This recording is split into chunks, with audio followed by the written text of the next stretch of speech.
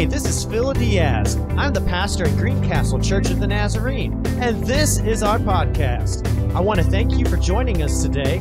It's my prayer that God would use this podcast to speak to your life right where you're at. I pray it also builds your faith and helps give you perspective on how God can work, move, and transform your life. Enjoy the message. I would love to be able to welcome to you here this morning our special guest all the way from Bourbonnais, Illinois. This is the Olivet Preaching Ambassador. This is John Harman, everyone. Amen. Amen. So, John, I'm just going to turn everything over to you, okay? Awesome. Am I on? Can you all hear me? Yes. Okay. Awesome. Well, good morning. Thank you for welcoming me. I got to meet a few of you this morning. I just love it here. Pastor Phil showed me around the church and showed me around the home. I just love it. I grew up in the country, so I love the woods. So it's been great. So just a little bit about me before we start, just so I'm not just some talking head up here to you guys. I'm a preaching ambassador from Olivet Nazarene University. It's close to Chicago. It's like 15 minutes south of Chicago in Bourbonnais, if you guys are familiar. And every single semester, each preaching ambassador is sent out a few times each semester, somewhere in the Midwest, just to preach and fill the pulpit at different churches. So yeah, thank you, Pastor Phil, for having me. Thank you, Greencastle, for letting me preach and just giving me this opportunity. So before we start, I just want to acknowledge this immense responsibility that I've been given to preach from the Word of God. And I want to be clear, I don't take that lightly. And just want to assure you that I care about what I say. I care about speaking the truth. But at the same time, I'm not the only one in this room with responsibility. Each one of you has been given the responsibility to examine what I say and compare it with the truth of God's Word. And what I say should not be considered the final word. Each of you should be propelled to seek the truth outside of the sanctuary. And good preaching will always challenge you to examine yourself, to ask questions, and to pursue godliness. So, if you would all stand with me in honor of God's Word, and direct your attention up to the screens. We're going to just read the passage for today. Awesome. Here we go. And Jesus went throughout all the cities and villages, teaching in their synagogues and proclaiming the gospel of the kingdom, and healing every disease and every affliction. When he saw the crowds, he had compassion for them, because they were harassed and helpless like sheep without a shepherd. Then he said to his disciples, "The harvest is plentiful, but the laborers are few. Therefore, pray earnestly to the Lord of the harvest to send out laborers into his harvest." And he called to him his 12 disciples and gave them authority over unclean spirits to cast them out and to heal every disease and every affliction. The names of the 12 apostles are these: first, Simon, who was called Peter, and Andrew his brother, James, the son of Zebedee, and John his brother, Philip, and Bartholomew, Thomas, and Matthew the tax collector, James, the son of Alphaeus, and Thaddeus, Simon the zealot, and Judas Iscariot, who betrayed him. The apostles returned to Jesus. We're skipping to Mark chapter 6, starting in verse 30. This is when the disciples come back after the missionary journey. The apostles returned to Jesus and told him all that they had done and taught. And he said to them, "Come away by yourselves to a desolate place and rest a while. For many were coming and going, and they had no leisure even to eat." And they went away into the boat to a desolate place by themselves. Now many saw them going and recognized them, and they ran there on foot from all the towns and got there ahead of them. When he went ashore, he saw a great crowd, and he had compassion on them because they were like sheep without a shepherd. And he began to teach them many things. Let's pray. Lord Jesus, thank you so much for this opportunity that we get to gather and Lord, have fellowship, to hear your word this morning. And Lord, I just pray that you would hide me behind the cross, Lord, that this morning is not about me and my ability to preach, Lord. So Lord, I pray that you would be speaking through my weakness, through my flaws, that each person in this room would see Jesus and experience you this morning. Would you give each of us ears to hear and eyes to see what you want to speak to each and every one of us? And we'll thank you, Lord, for that. In Jesus' name, amen. You may be seated. So, like any passage of Scripture, we always need to understand the world we are entering, because I think it's easier for us to read our 21st century American context into the Bible and forget that each passage of Scripture was written to a specific people at a specific time in history.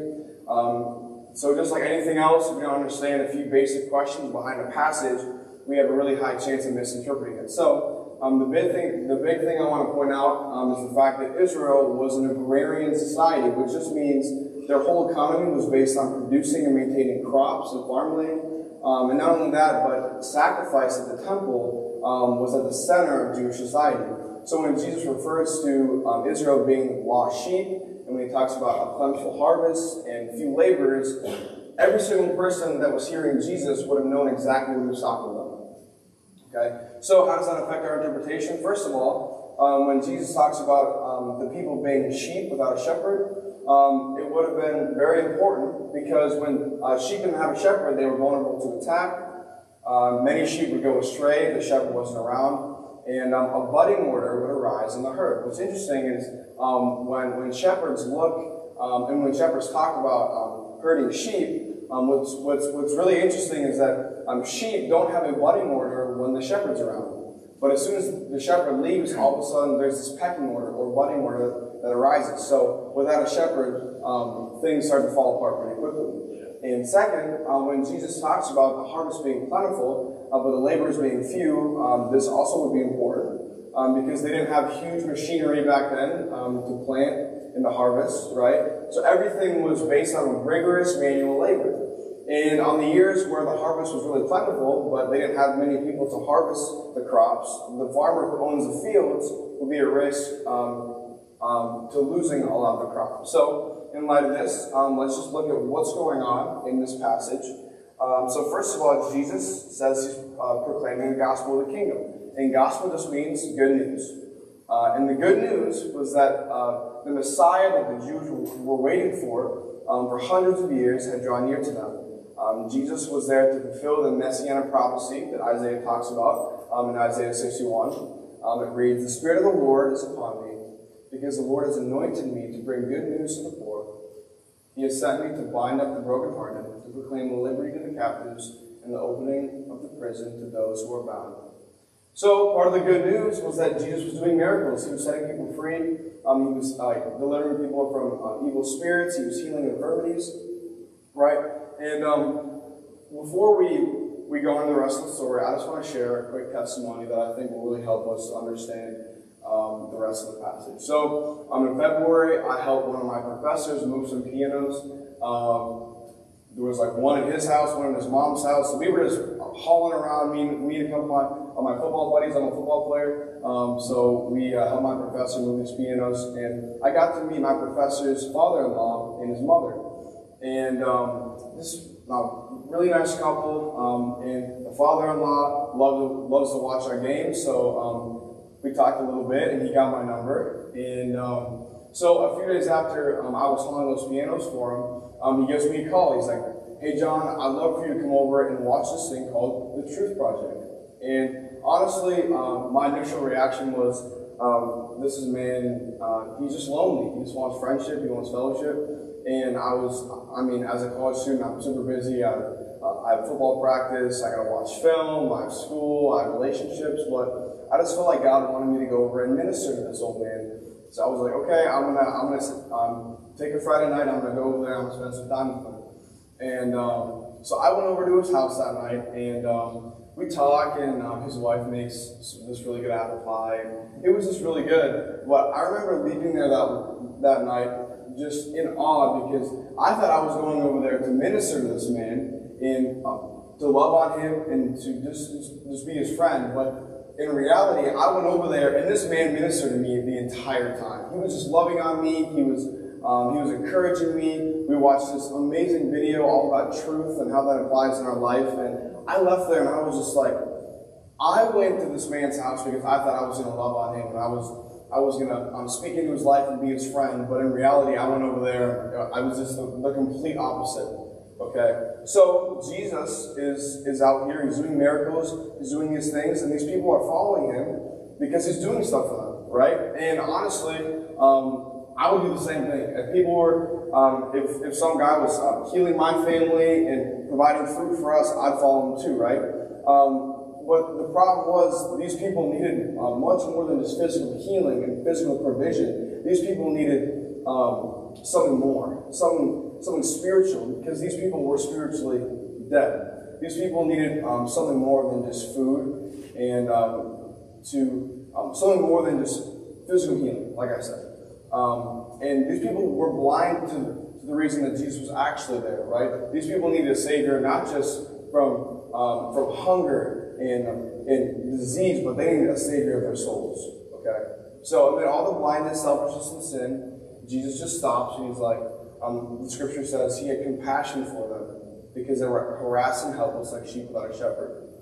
And we didn't just quickly understand something, that these people weren't just needy. The Bible says that they were completely helpless. And I think the connotation of this word helpless has been really watered down. So let me just quickly define it for you. This is what the dictionary defines it as. To be helpless is to be completely unable to provide what you need for yourself. And here's the scary thing, is none of these people knew they were helpless. Okay, only Jesus knew. Only Jesus saw through all their blindness, all their neediness. And all these people had no grip on reality. They were so focused on what they needed right now that they had no understanding that they needed someone to save them from an eternity away from Jesus. Okay? So here's my point. On our own, we're completely helpless. We're like sheep without a shepherd.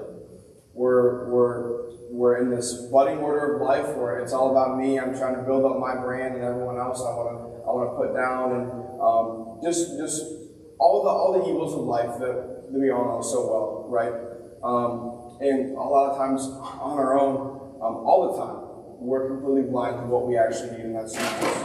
So just like my situation with Dave, these people were like, hey, I need food, I need all this stuff. Well, Jesus actually knew what they needed, and Jesus recognized that we needed him before we recognized that we needed him. So what does Jesus do? He immediately calls to himself the very people who needed him. Okay, in this case, Jesus called 12 guys who we know today as the 12 disciples. And in the same way, Jesus sees each of us right now and is calling us to follow him. Okay?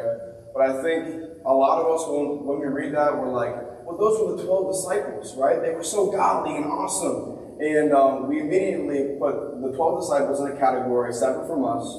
And into a different class, we tell ourselves that we're not superhuman like those disciples were. And if Jesus called them, he's not calling me, right? Or maybe all this talk about Jesus being super compassionate sounds great, but I'm guessing that for some of you, there might be a problem. You might feel completely unworthy of Jesus because of what you've done, or even what you're doing, and maybe you're asking yourself, why would Jesus call someone like me? Okay? So I want to take a minute to explore what the Bible says about Jesus' closest friends. Because if Jesus called those 12 guys to cast out demons, to go out and perform miracles, then it's going to be big for us to compare ourselves. Hey, are we even worthy of following Jesus? Okay? So, first, Peter at one point claimed that all the other disciples would betray Jesus, but that he wouldn't. Okay, but the same day, he would deny Jesus 3 times outright. James and John at one point asked Jesus to use his heavenly power to call down fire from heaven to kill a group of Samaritans they didn't like. Okay, Matthew was a tax collector. He would have been hated by other Jews because of position. He probably misused his position for greedy, selfish gain. Okay, Simon, called the Zealot, would have been a literal terrorist. Okay, he would have plotted ways to stir up insurrection, often involving the murder of Romans and pretty much anyone who got in the Zealot's way. Okay, Thomas, he doubted the testimony of all his friends. Okay, just imagine this: you spend your entire life for 3 years. Okay, for 3 years of your life, you're spending an immense amount of time with this group of people, and they tell you Jesus is alive, and immediately Thomas doubted and he didn't believe. Okay.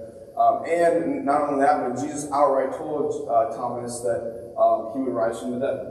And Thomas so doubted. And last but not least, the saddest of them all is Judas Iscariot. This guy had the Holy Spirit working miracles through him.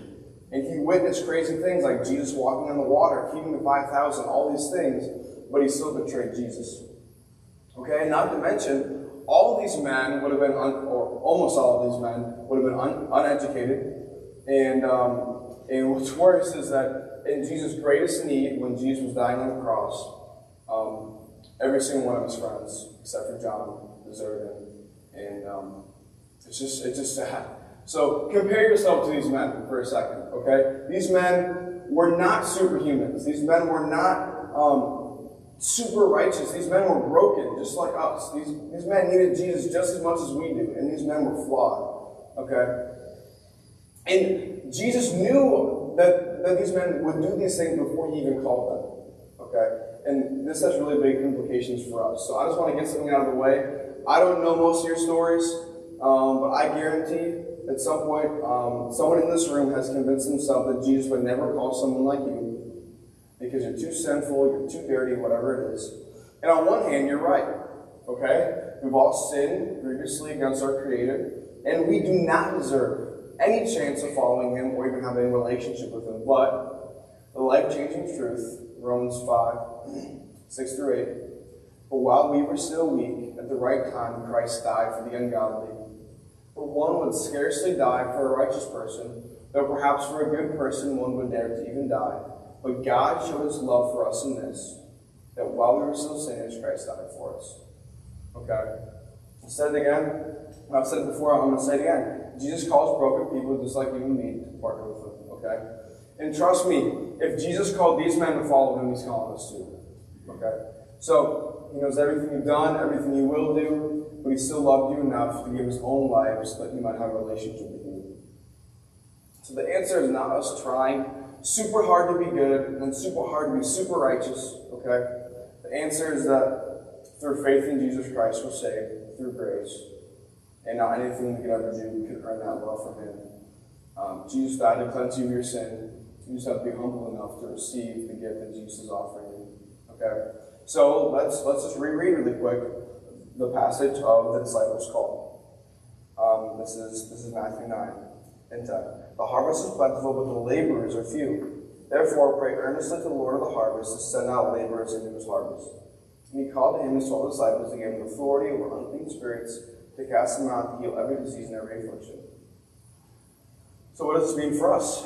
It means that Jesus is calling each of us to be a laborer in the great harvest. And I think the term labor has a slightly negative connotation.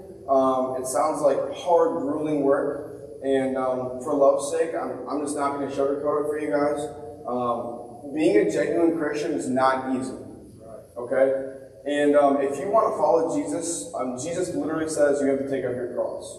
Okay? And we, as Christians, we throw that phrase around all the time, take up your cross, take up your cross. What does that mean? Jesus was beaten, he had a crown of thorns in his head, and he had to carry his cross, the very cross that he was going to die on. He had nails through his hands. That's what it means to take up our cross. It doesn't mean I'm going to live a super comfortable life. Okay? So, if we want to follow Jesus, it means that we willingly lay down our own control and our own comfort for Jesus' sake. If your life has gotten comfortable, I want to just challenge you for a second that you are not a laborer for Jesus. Okay? Not that following Jesus is this joyless, restless work. Okay? In fact, we actually find joy in being a laborer for Jesus because we get to partner with Jesus while we do it. Okay? And Jesus promises us rest. And he says that his yoke is easy and his burden is light. But don't think for a second that following Jesus will be this little addition to your life. Okay? That I don't know. This is the analogy I always use. If your life is a house and your heart is a house, and Jesus isn't some little shed that you get to build out back, and you get to visit there once on Sunday, and then you get to leave. Okay? If you want to follow Jesus, it's not praying prayer, it's not getting baptized. Okay? Even though those things are very important, but following Jesus means that you are giving up your life. Okay, for Jesus. This is what it says in Matthew 16. This is Jesus talking to his disciples. If anyone would come after me, let him deny himself and take up his cross and follow me. For whoever would save his life will lose it, but whoever loses his life for my sake will find it. For what will it profit a man if he gains the whole world and forfeits his soul? Or what shall a man give in return for his soul? So here's my point. Jesus longs to have a relationship with each of us, okay? But if you're not willing to let him be the Lord of your life, not just the Savior because you want to go to heaven someday, but if you are not willing to let him be the Lord of your life, we cannot follow Jesus, okay?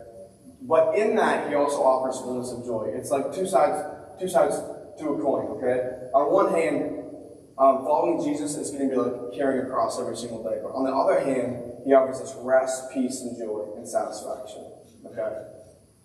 So, if you still want to be a laborer, hopefully I haven't scared you too much, the Bible says that we are saved when we receive the free gift of God's love and grace through the death and resurrection of Jesus Christ. And from that place, we go and we get to be a laborer and share this amazing gift with the world. Amen. So it doesn't matter if you're a plumber, if you're a politician, if you're a pastor, maybe you're a stay-at-home mom, maybe you're retired, maybe you're in a nursing home, whatever it is. Okay, each of us is called a relationship, a daily, continual relationship with Jesus.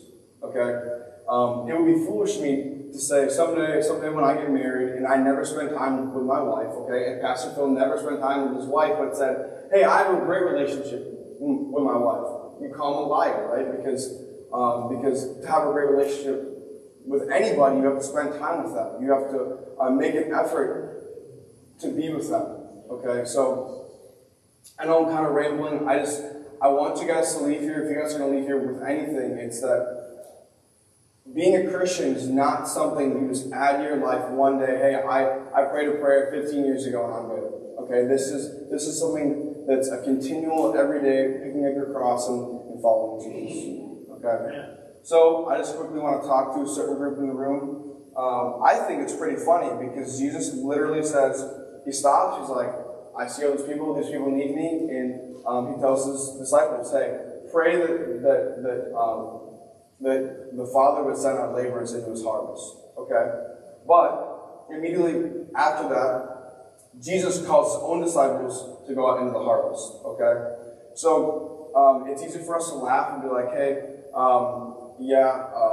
Jesus told his disciples to pray, but then he immediately sends them out. But how many times have we done this? How many times have we prayed that someone would go save our grandma or save our son, whatever it is? But in reality, God is calling you to be that laborer. God is calling you to be in that situation. God is calling you to be the light to that person. And I just want you to think about it this way. Let's just say for a second that you had terminal cancer and you have 1 week to live. And God miraculously heals you, okay? You knew without a shadow of a doubt, all the doctors said, hey, you have a week to live, and God heals you, okay? What is your natural response going to be? It's going to be to go out and say, hey, I was going to die, but I'm alive. I'm still alive because Jesus healed me, okay? So now apply this to our eternal state, okay? If you really believe that Jesus died for your sins and you're going to be in eternity, and anyone who has not put their faith in Christ is going to be eternally separated from him, why would you not go out and share that with every single person you know? Okay? And I want to be very clear for a second that I am not the golden example of this, okay? I'm preaching to myself. I was just thinking last night when I was finishing up my message, I was like, Lord Jesus, how am I going to preach to a bunch of people when I am the chief of sinners in this area? I often don't find rest in Jesus. I often don't share that joy with other people, but we get to grow together, right? So I just want to again emphasize, if you really believe that Jesus died for you and your sins are forgiven and you get to spend eternity with your Creator, then that's something that you don't keep to yourself, that you share with everyone, right? And you might say, well, why does Jesus even need us to be laborers if he's God? Okay? And the truth is, he doesn't need us, okay? But because of some mystery, it brings Jesus a lot of joy to see us partner with him and obey him. Okay? And I just want you guys to think of it this way. If you have kids, this might be a good analogy for you. But I want you just to imagine for a second that you have 2 children, and you give one of them a gift, okay? And you love both your children equally. You want to give both of them a gift. But what would bring you more joy if you gave them 2 separate gifts, or if you gave them both one gift to share and enjoy together? Okay, and I would hope that you would rather them enjoy something together because they get to have that relationship versus just giving them something separate and unique. And honestly, I think that's the way God sees it. I think that God wants us to be able to share this thing with each other, and I think that brings him a lot of joy. So yes, he could do it all himself, but what brings him most joy and most glory is watching us find joy in him and then sharing that with other people. So let's just quickly return to the story. So far we know that amid Jesus' ministry, he stops, he acknowledges that we are helpless without him. We need a Savior, and that Savior is Jesus. And Jesus chooses not just to save people on his own, but he chooses to partner with us. So let's pick up the story really quick. After a long, successful missionary journey, we can only imagine that the 12 disciples would have been tired, weary. They probably would have been excited too, after all the miracles that the Holy Spirit worked through them. Okay? But just think the amount of emotional, physical, and spiritual strength it would have taken to minister and just to be used in that way. It would have been a lot. Okay? Each of us will be burned out. And not only that, but recently we know from the scripture that John the Baptist would have been beheaded around this time when they returned. And just to put it into perspective, all of the 12 knew John the Baptist personally, and some would have even been his disciple at one point, and some would have been baptized by him. So it's safe to say that each of the disciples would have taken this news with great sadness. But not only that, when the disciples were away on their missionary journey, Jesus wasn't taking a vacation. Jesus wasn't taking a day off. Okay, Jesus was still ministering. It says in Matthew chapter 11 that Jesus continued his ministry, even in the absence of his closest friends. So when Jesus returns, Jesus is weary too. And John the Baptist was his cousin. He would have grown up with John, and they would have went to festivals together. So Jesus would have been grieved too.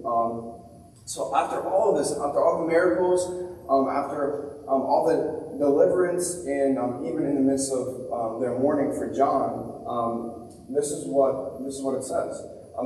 The apostles returned to Jesus and told him all that they had done and taught. And he said to them, "Come away by yourselves to a desolate place and rest a while. For many were coming and going, and they had no leisure even to eat." And they went away in the boat to a desolate place by themselves. So after all the amazing things that Jesus did through them, after all the things that they experienced, why was this Jesus' first response to the disciples? Come away and rest? What about all the other people that they still had to reach? And all across the Gospels, we see this response from Jesus. No matter what the circumstance, no matter what the situation, Jesus would always withdraw and rest in a place of prayer, just spending time with his Father. So why was this such a staple in the life of Jesus? Why was it so important? I think we would all agree that Jesus was the model of how we should live as people. But how often do we take our own weariness, our own sadness, and victory to God? Because this was Jesus' response to everything, to bring it to the Father in prayer and to rest in him. So this leads me to a question. Are you worn out? Maybe you're mourning. Are you overwhelmed with life? And really, there's only one answer to all of your problems. And Jesus talks about it in Matthew chapter 11. He says, "Come to me, all who are laboring and are heavy laden, and I will give you rest. Take my yoke upon you and learn from me, for I am gentle and lowly in heart, and you will find rest for your souls. For my yoke is easy and my burden is light." I know we talked about before about how following Jesus would be like picking up your cross, but now I want to emphasize that Jesus' burden is light. Okay?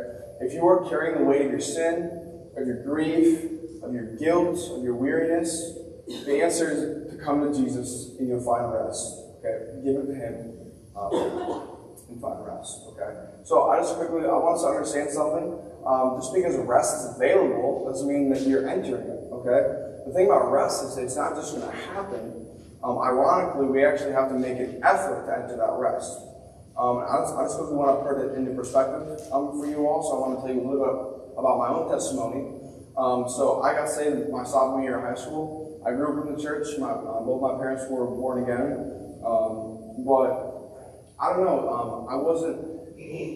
Christianity was a lifestyle. Christianity was an environment that I went to twice a week. I went to youth group on Wednesdays, and on Sundays I went to church, but it was just a lifestyle. Jesus was just a name I said in my prayers, and nothing clicked. So when I went to public school for the first time, I was introduced to all this just evil and just everything that you can think of. Even at 5th grade, it just hit me like a freight train. And immediately I understood, like, if I wanted friends at the school, I'm going to have to fit in. I'm going to have to conform. So that's what my life was like all middle school and early high school until my sophomore year, and pretty much everything in my life was being taken away. My starting spot on the football team, I was benched. The girl I liked didn't like me back. All my friends deserted me because of something that happened. So I was empty. I was broken, and I knew that even the faith that I thought I had, it was non-existent. It was a fantasy. I was deceived. I was deceiving myself, and so I started to pay attention in church. I started to talk to my pastor, and one day I just understood, man, Jesus is the life that I need. So I put my faith in Jesus somewhere around my sophomore year, but I had no clue what it looked like to follow Jesus. I thought that following Jesus was like, hey, I'm going to read my Bible for like 15 minutes a day, and I'm going to pray, and I'm going to try to follow the rules in the Bible the best that I can. But it wasn't until one day I used to, during COVID, I grew up in the country, like I said. I had this dog that I used to adore. His name was Bo, and we would go on walks every single night out in the pasture. And I would just pray. I would just I was just trying to follow Jesus. And one night, something just clicked. I realized that Christianity is not about me following the rules. It's about a living relationship that I had, and from that place, I get to obey. And I just, the reason that this is important is I was putting so much pressure on myself to follow the rules, to follow what the Bible said, to pray enough, that I was completely joyless. I was completely restless. I always had this like someone hanging over my head, like, John, you're not doing enough, you're not praying enough, all this stuff. And when I realized that Christianity is actually about a relationship, it was like I had this peace deep inside of me that I didn't have to perform to be loved. I didn't have to be good enough to be loved by Jesus because I was already loved. I was already considered enough in His eyes for Him to die for me. And I think that making Jesus a priority in our life can be difficult because we all have things going on. But I promise you that when you make Jesus your highest priority, you will find rest in Him. And you will be equipped to be a faithful laborer in the harvest of God. So how do we rest in Him? We must pursue Him like we pursue a friend. Okay? Just think of anyone in your life that you enjoy spending time with. And just think, what are those ways that you spend time with that person? For me, I love to play sports with my brother. I love to do pretty much anything with my brother. He's one of my best friends, but I have a relationship with him because I spend time with him. Okay? So pursue Jesus like you pursue a friend. Spend time reading the Bible, because that's His word to us. Spend time talking to Him, bringing to Him your anxieties, your grief, whatever that is. And just spend time in fellowship, in Christian fellowship, and just pour out your heart to Him and depend on Him. So as we rest in Him, Jesus promises to work everything for our good and His glory. So immediately after, Jesus takes the disciples and rested in a desolate place. Immediately after that, Jesus went out and He fed the 5,000. And how could Jesus, after being so weary and so sad, and the disciples, after doing all these miracles and being so weary, go out and then do something incredible? The disciples would have been instrumental in the miracle of feeding the 5,000. They would have handed out baskets of food. And just imagine that you're weary when your best friend had just died and you got to go hand out food to 5,000 people, okay, with just 12 of you. So how was Jesus able to do that? How were the disciples able to do that? And the answer is they rested in the power the Holy Spirit has when we rest in Him, and when we choose to lay down the weight of the world at His feet and rest. So often we find ourselves overwhelmed with life, but when we really think about all the people, when we really think about all the people that need Jesus and all the things that we could be doing for Jesus, it's overwhelming. Okay, but the truth is, there's always something more for us to do. There's someone else to talk to. There's something else to complete. But Jesus isn't calling us to do everything. He's just calling us to do what He has for each and every one of us. And I won't be able to tell you what that balance is. But regardless, we need to be able to lay down the worries and the cares of this life and simply ask Jesus, what is it you have me to do?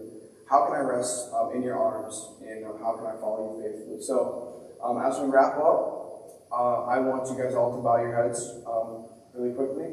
And just take a moment to examine yourself in light of everything that I said.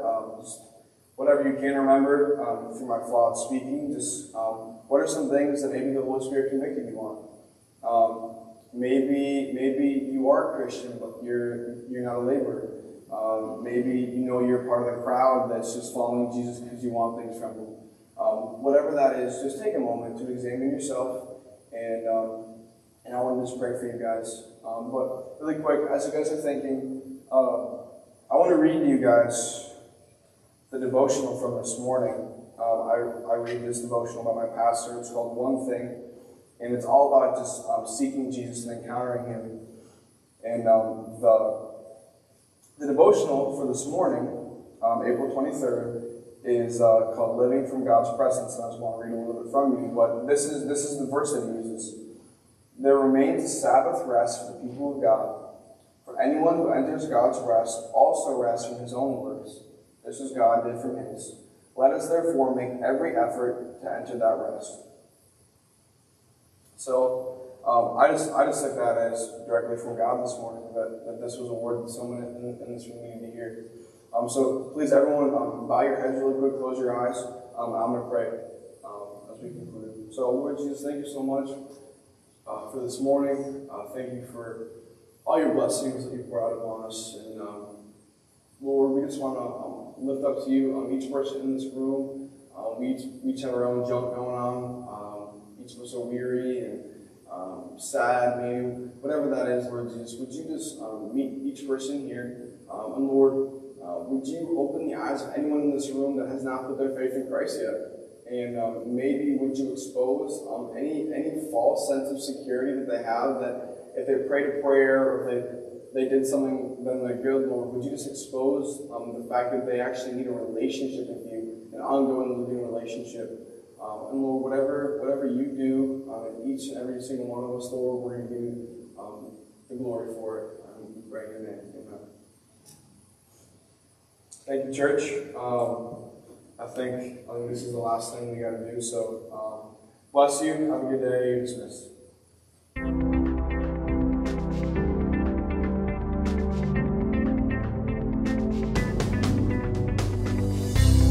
Hey, thank you so much for listening to our podcast today. If you would like to connect with me or Greencastle Church of the Nazarene, you can find us on Facebook at Greencastle Nazarene and also on our website, www.greencastlenazarene.com. May you have a blessed and wonderful day in the Lord.